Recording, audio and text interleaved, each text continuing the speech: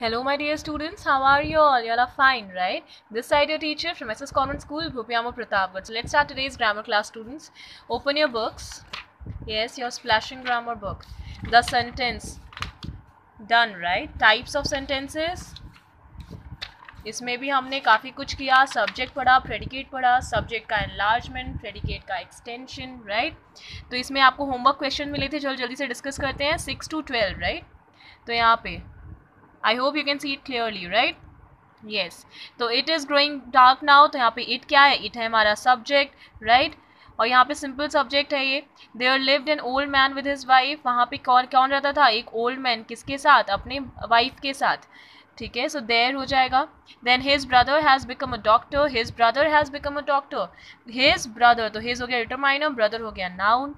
Then the book cost 50 rupees only. You can see it here. The book, so the determiner, book, noun, ऐसे she इसमें pronoun, he pronoun and we pronoun, right? Now इधर next question देखो. यहाँ पे क्या करना था? Subject को प्रेडिकेट से और इसके एक्सटेंशन से अलग करना. तो सब्जेक्ट तो पहले से, अगर हम प्रेडिकेट और उसका एक्सटेंशन लिख देंगे तो जाहिर सी बात है जो बाकी बचा वो हमारा सब्जेक्ट हो जाएगा, राइट? सो 6 to 12 यहाँ पे आप देखो कौन सा वाला है. 6. His remarks made his brother angry.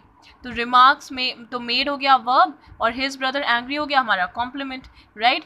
Then forgot क्या हो गया? वर्ब. आप ही देखो ना, his I forgot to post, क्या मैं भूला? लेटर को पोस्ट करना, राइट? सो फॉरगॉट क्या हो गया? फॉरगॉट हो गया verb. To post your letter will be the object complement, right? Then next one is we like swimming. तो लाइक हो गया, लाइक क्या हो गया? वर्ब. स्विमिंग हो गया हमारा Jerin. Then my brother Hari bought a gold ring. मेरा भाई हरी क्या लेके आया? गोल्ड रिंग लेके आया. सो ब्रदर हरी बॉट, ये इतना तो हमारा सब्जेक्ट हो जाएगा. बॉट हो गया हमारा वर्ब और अ गोल्ड रिंग हो जाएगा हमारा object. They must choose some present. उन्हें क्या चूज करना चाहिए? ये हो जाएगा हमारा वर्ब. एंड सम प्रेजेंट ये हो जाएगा हमारा object. So the meeting lasted for 8 hours. तो ये लास्टेड क्या रही? 8 घंटे तक मीटिंग. तो ये क्या हो जाएगा? ये हो जाएगा हमारा कॉम्प्लीमेंट. किसका? Subject complement, okay? और लास्टेड हो जाएगा हमारा verb. Be found the box empty. हमने क्या पाया? बॉक्स को empty. So here you can match your answers quickly, right? You can see it, right? Properly. Yes. So students, now it's time for our new chapter, the noun, okay? चलो करते हैं. Noun. What is a noun? आप ही बताओ. A noun denotes the name of a person, animal, place or thing. Noun क्या होता है? क्या denote करता है? Name of a person. किसी आदमी का नाम, एनिमल का नाम, प्लेस का नाम, थिंग का नाम या पूरी क्लास आप समझ लो, ठीक है? हियर थिंग्स, हियर यहाँ पे थिंग का मतलब क्या है? Means anything we can think of. Thing क्या है? कोई भी चीज़ जो हम सोच सकें.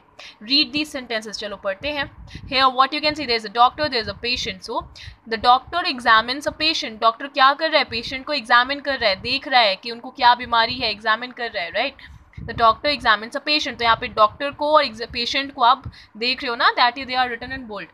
Then second one, cat fears a dog. Cat को डर लगता है किससे? डॉग से. Cat fears a dog, fears dog.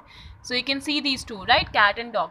तो यहाँ पे aeroplane lands at the airport. Aeroplane कहाँ लैंड करती है? एयरपोर्ट पे लैंड करती है. सो दिस एंड दिस अभी देखो नीचे एक्सप्लेन होगा पूरा, ठीक है? And table and chairs are on the floor. Table and chairs are where? On the floor, right? Tables and chairs, right? अब चलो जल्दी से देखते हैं. In the above sentence doctor is the name of a person. Doctor क्या है? एक आदमी, एक नेम ऑफ अ पर्सन, ठीक है?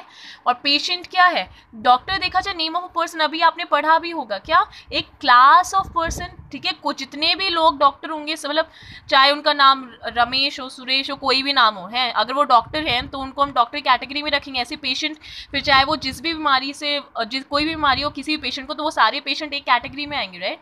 So doctor is the name of person.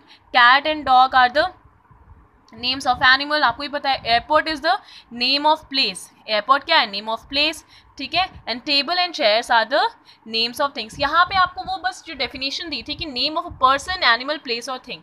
तो डॉक्टर क्या हुआ? Name of person. Cat and dog क्या हुआ? Name of animal. एयरपोर्ट क्या हुआ? Name of place. और टेबल और चेयर क्या हुआ? Name of things, okay? चलो अब इसमें नेक्स्ट क्या है?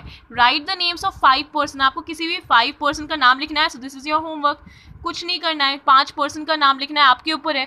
चाहे आप क्लास ऑफ पर्सन लिखो या फिर ऐसे ही कोई नाम लिख दो किसी पर्सन का. एनिमल्स का, प्लेसेस का एंड थिंग का. तो यहाँ पे आपको 5 एनिमल्स दिख रहे हैं, कुछ भी लिख सकते हो.